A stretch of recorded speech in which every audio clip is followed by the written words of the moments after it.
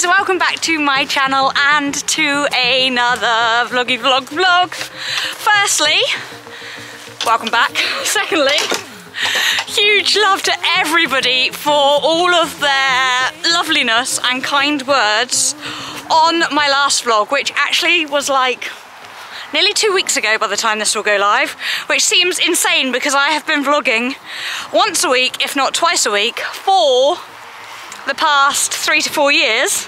And after the final event vlog of the year, which was Bicton 3-day, which I'm thanking you for all the loveliness on, I decided Banksy was having 10 days off and I was having a little bit of time off too, which was much needed, but also, here he is, the main man, feels a little surreal. It does feel strange not picking up my camera. So I thought, although we haven't got a lot to talk about or share or do because we've been having some chill time, I thought it would be a fabulous opportunity to take the time. Oh, hello Dinks, you best say hello too. Yes, hello, hello, hello. Hello boys. Take this opportunity to answer one of my most frequently asked questions, which is why I started vlogging or how I got into vlogging. I know lots of people are interested in possibly starting themselves. Stop picking my pockets. Do not break that zip. I like this coat. It's snuggly and cozy and warm because it's proper gone like winter here in Cornwall this last week, hasn't it, little man? You've definitely got your winter coat on too, haven't you? Anyway, I digress, as per. What was I saying? I am going to answer. You two are so distracting. Yes, you are. Oh, you like the fluff?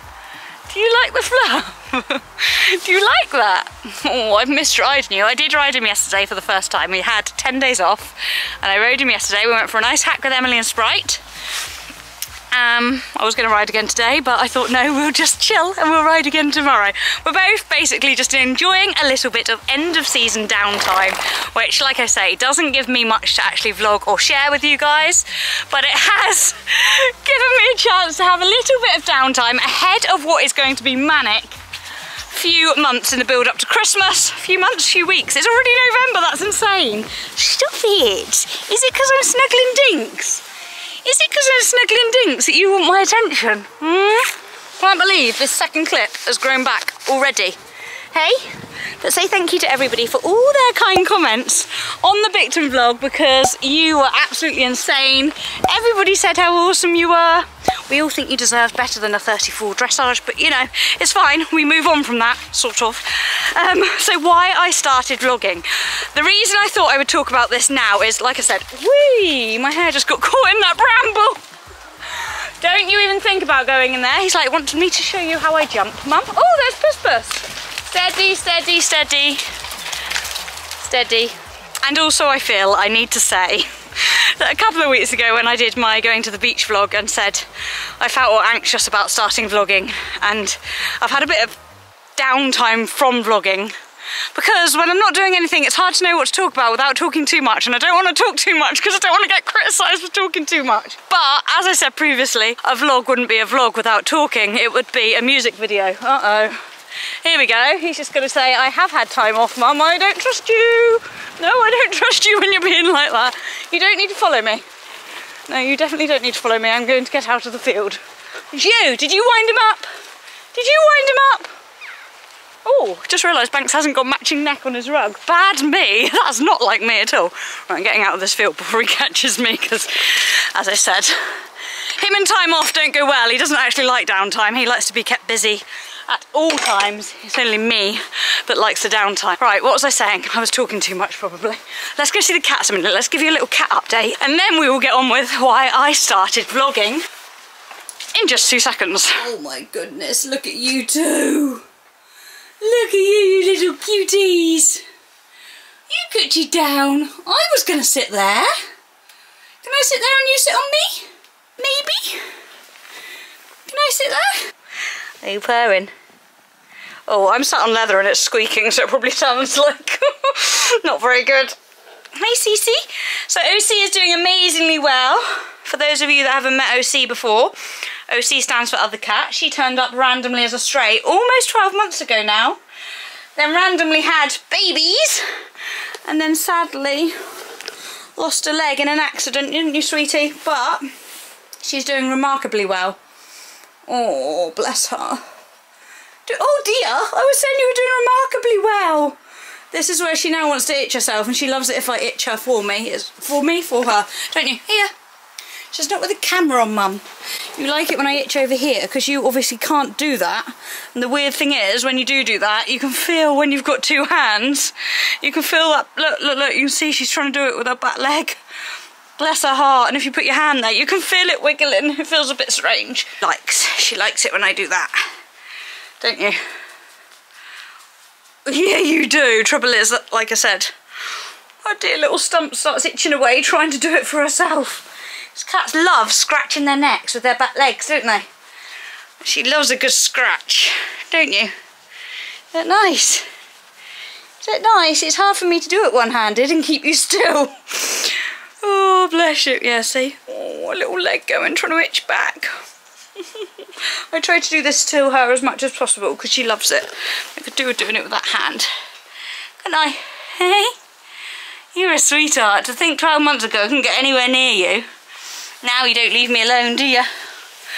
And not to mention little man, who is not very little anymore, are you? Are you going to sit on my lap whilst I tell this story about how I got into vlogging? Is that okay? Would you like to lie right there? How's that? Hear that purr? Hear that purr? So, when I started vlogging was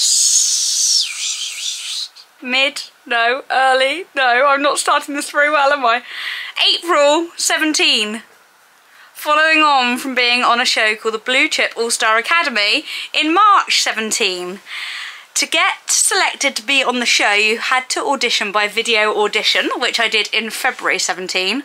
Pretty sure I've already shared that in a previous vlog, so I will not embarrass myself by inserting that in here, but I will put the vlog linked below of the one that I've shared my audition in. I am 99.9% sure I've shared that. I've definitely still got it on my phone, that's for sure. And after being on the All-Star Academy, which was based at Talland, where 8 of us had to do different challenges with our horses, insert a bit of B-roll here, Tina. That was with Horse and Country TV. And then following on from being on that show, we each had to make a 3-minute video update once a month called the All-Star Diaries, and then Horse and Country TV would show that. I think it was on a Sunday evening, once a month for 4 or 5 months. Welcome to our first official vlog for Horse and Country TV. We are on the road, hubby is driving, Banksy is in the trailer behind, and we're on our way to Truborough Hill BE. So we just arrived at Truborough and we're just about to walk the course. It's very... We had to then film ourselves and make our own mini vlogs, but they had to be less than 3 minutes long. Can you imagine? I mean, I suppose those of you that do say I talk too much probably would like them to still be less than 3 minutes long, but the majority of you, thankfully, have reassured me that you like my rambling and... yeah, enjoy the vlogs being longer, which goes to show because my last event vlog was one of the best viewed vlogs of all time, thankfully, and that was nearly an hour long. So yeah, I think it does go to show that lots of you like long ones, and if you don't like all the talking and rambling and gassing and you do just like purely the horsey footage content, then you can fast forward the blabby bits. It's not too hard to fast forward on YouTube. Anyway, rambling as per. Little Reggie interlude. I then... after the All-Star Academy, All-Star Diaries show... Banks, what are you doing? He's licking the wooden fence. Are you lacking in something? He says, I'd quite like to come in actually, Mum, it's just about to get dark. Yeah, after being on the All-Star Academy, I did the All-Star Diaries, and then following on from that, I just enjoyed capturing the footage and having it to look back on as what I've always said is like a digital photo album. So rather than looking back at pictures, you've always got the video of your dressage test, or a video of your cross-country round, or a video of your trip to the beach, trip to the woods, trip to Olympia, trip to Hoys. It's just lovely to have that to look back on in years to come, and to reminisce and have all those memories stored in one place forever. So I would totally recommend getting into vlogging if it's something you are considering. Top tips for getting into vlogging is always talk to the camera as if you're talking to your mum or your best friend. That's what I used to always say to Em when at the beginning she was helping me with stuff like at badminton when I lost my voice and I was like, Em, help me vlog.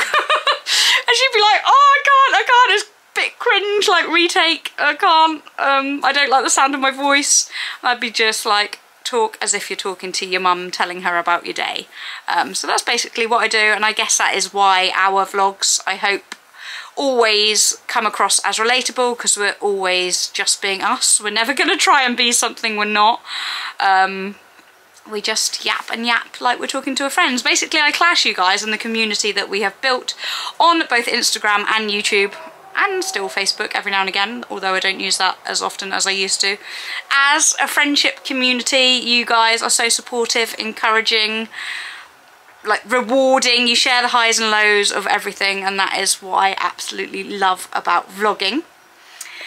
What made me go to make this video today is, like I said, I've been taking a little bit of time out, and I've had footage on my laptop for absolutely ages of Bicton from 2017, which I remember was one of my first vlogs for the All Star Diaries, but because it had to be less than 3 minutes long, I never included all of the footage. Oh, this is going to time out in a minute. Yeah, I never included all of the footage, so I thought it would be good to put it in here because I know it is some of the oldest footage that I have got of Banksy and I doing a full test, a full show jumping around, and the majority of our cross country, and I thought it would be good to look back on because it was at exactly the same venue as our last event, Bicton. Again, it was the BE90, so 4 years later, and I can't say that we have progressed that much. However, our confidence and our enjoyment in doing it has progressed a lot more, especially so much more this year. 2017 was a really good year for us. 2018, sadly, I had a really big confidence blip. And following on from that, it's taken quite a while to rebuild. However, I'm feeling fabulous that we've ended the season on a high after Bicton 3 Day. It's so great to have such supportive and encouraging friends around me, and instructor and helpers and grooms, that sounds wrong, it's friends, and support crew. It's just incredible, and brands, the sponsors, like them being so supportive massively makes a difference. The support from Rebecca and Elizabeth at Bicton, where they came along and actually supported me in the flesh, was just so lovely. Oh, triple word, Tina, or was that quadruple, or was that 5 times? I'm not sure. So 5. Reggie's just found something to play with. Anyway, I'm going to leave you with some of this unseen footage. I will do a little bit of voiceover over it, and then I will come back to you because I think anybody that is keen to get into vlogging, as I say, I would highly recommend it. Then I will give you some tips of some items that you may, well, need to invest in. When I started vlogging, purely for the first 3 years, if not longer, only filmed everything on my iPhone. I do now have the Sony camera, which myself, Meg, Em and Lucy do all have. Let me film it and then I can insert this as B-roll. Here it is. I've got a nice silicone case on mine to protect it. And then one of these tripods which can be used with both the cameras. And the phones are absolutely fantastic because they've got that like swivel head there, which means you can put the camera at all different angles. I said I was going to insert this after the footage. I will admit, I'm not being the world's best vlogger at the minute. My brain is struggling with it a little, and I'm not sure why, but that's partially why I'm making myself do this today, because I know I need to. I need to get over that silly stage fright thing of being conscious of maybe saying too much. And that is me, I can't change me. I am who I am, I do talk too much, and I think I just need to blank out the negatives and be sure that the people that do watch and enjoy, and the people that don't watch and don't enjoy maybe continue to stop watching, because I unfortunately do focus a little bit on negativity. I guess it comes along hand in hand with anxiety, and lack of self-belief sometimes, which I think people struggle sometimes to believe when you do vlog, because you do have to have confidence to vlog, especially in public. I've just realised how it's getting quite dark in here actually, so... Oh, hello! Don't you dare pretend that that poor's poorly again. I don't want another £150 trip to the vets. Is it poorly, or were you just playing with this? Oh, is it poorly? I hope it's not, because you haven't limped on that for weeks. Hey? Anyways, where am I going with this? I don't even know. I just needed to vlog. I needed to enjoy it and talk to the camera again and just get back into doing it and stop worrying about what other people think or say or do. Like I said, December's a big month coming up. Vlogmas. Wah! Excited because I am working with some fantastic brands. Got some amazing giveaways coming up to give back to you guys, which is one thing that I really do like doing. I like to be able to thank you for your support and thank you for always being there and always being so lovely, 99.9% of you. I'm going to insert this footage of Bicton here now because I think it's good to have the comparison from like 4 years ago. And yeah, I might have to just leave this as this. Again, I know it's a talky, chatty, gassy one. Gassy? Yappy? Oh, I don't even know the words. But it is one that I needed to do because... Oh, I was like, what is that wobbly? It's you! What is that wobbly? You come to join me. Look at him. Uh-oh. Uh-oh. You come to join us too. Gentle. Oh, my boys. You've always got to be centre of attention, haven't you? Both of you. Look. Look. Hey? Oh man, what was I saying about talking too much? I forgot that this camera stops after 5 minutes of recording because I'm recording in 4K. Oh dear. Right, anyway, I'll leave you with this footage. I will put links in the description below to the items that I've recommended if you want to get into vlogging. If you've got any other questions about getting into vlogging or why I started vlogging, etc, then feel free to ask them below. Also, again, I've got lots of ideas, but if you've got any more ideas on anything that I, Banks, Dinks, the cats, Robbo, Mum, anybody can do to make Vlogmas more entertaining, then please do let me know in the comment section below. Thanks again for your support as always. I'm sorry this is such a rambly one. I'm not sorry actually, I've got to stop apologising. It is what it is. If you like it, you like it. If you don't, you don't. But at least you got to see his gorgeous, fluffy face. And we'll give him big kisses. Mwah, for being such a super... Whoa, you wanted to give a kiss back. Kiss back. Mwah, mwah, mwah. For being such a superstar at Bicton 3-Day. Oh yes, this was very tiring, very hard work. Right, over now, handing over to that footage. See you all very, very soon. Thanks for your support as always. Much love. Bye-bye.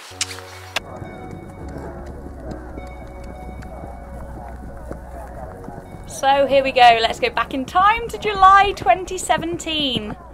And that is the exact patch of field that we actually did our test on last week at Bicton. Look.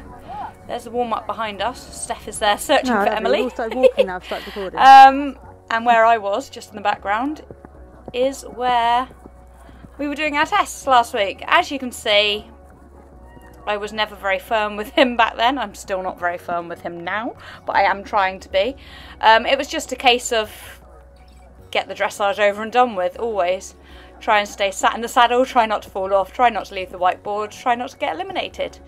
There was never any question back then, spurs or not spurs for dressage. It would always be not spurs. I was always anxious about not putting my leg on too much because I did not want him to explode. And as you can see with his bobby up and down head position, I wasn't very good at keeping a very secure contact, which I would like to say has improved a little bit. Definitely not dramatically though. However, our scores haven't improved. I think we got a 32 for this test.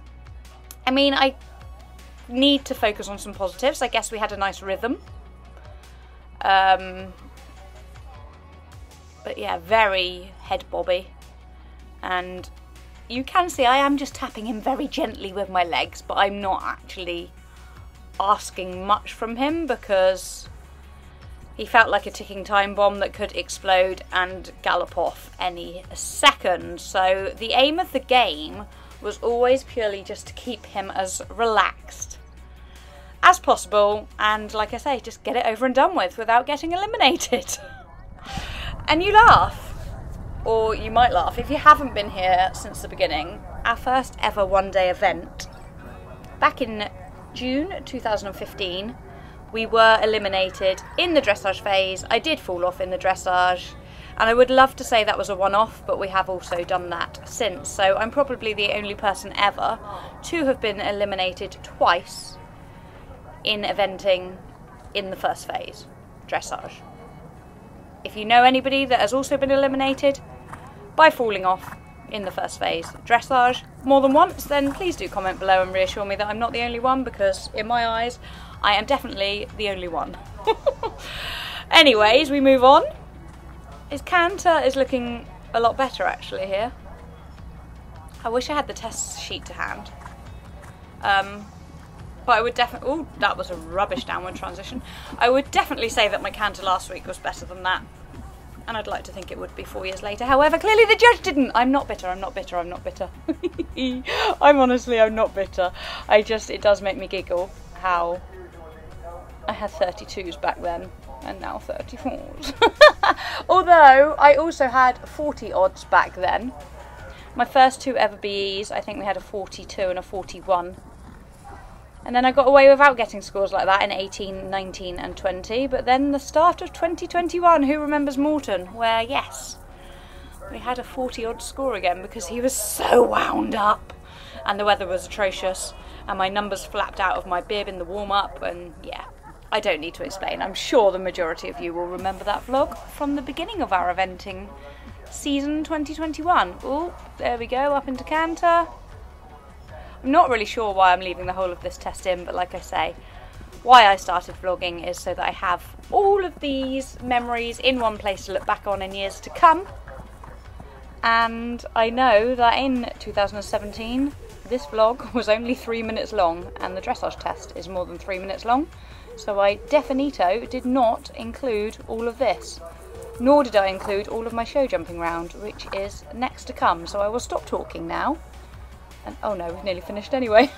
Oh, I was going to say I'll stop talking and put some lovely music over the top, but we're just about to do our centerline and halt. I think we did a nice halt. Yes, we did do a nice halt. Well done, Banksy Boo. So, how did it go? It was really good. It was good. He was calm, wasn't he? Yeah. Canters are all nice. What do you think? Yeah, it was good. He felt nice, he was listening. Yeah, exactly. He was listening to you, he was doing everything you asked him to do. Yep, no silly bits. Can't ask more than that. No jackass moments. Okay, so this here is why I was unsure whether to show him the Wilbury Wonder Pony jump at Bicton last week too, because obviously he spooked at those zebras there, and in turn that led to a little bit of trouble for me later on in the course. So I think I'm glad that I didn't show him Wilburys, because he didn't get a chance to spook at them before having to try and jump them. Anyway, off we go. Nice. Oh, we always like to put that little extra stride in, don't we? We always have done, always will do. It's always a nice flowing course at Bicton though. Absolutely perfect surface to jump on. I need to put my bottom in the saddle, as both Emily and Cameron would tell me. He's just fighting me a bit there, saying, I'd like to go faster, Mum. And I'm like, no, we're not going faster, we're going at this speed. Thank you, Banksy. Whee! Pushed for that stride, yay! Proud of myself there. It's insane to think this is over 4 years ago. Oh, he looks so handsome.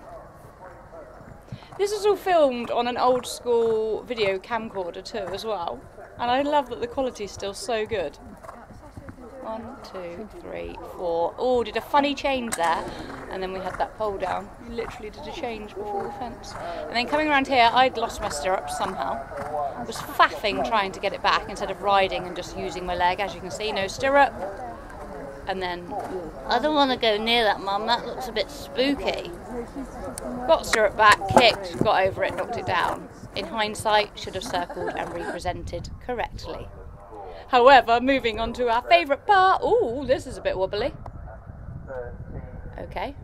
Nice calm Banksy before the start box. Tina checks her girth. Yeah, we wouldn't have had that before the start box last week, that is for sure. There's Keith starting us. He is again who started us last week as well.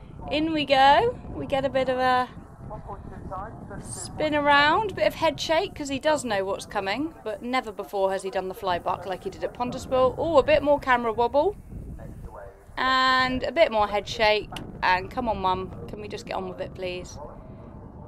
Off we go. Whee! Handbrake off.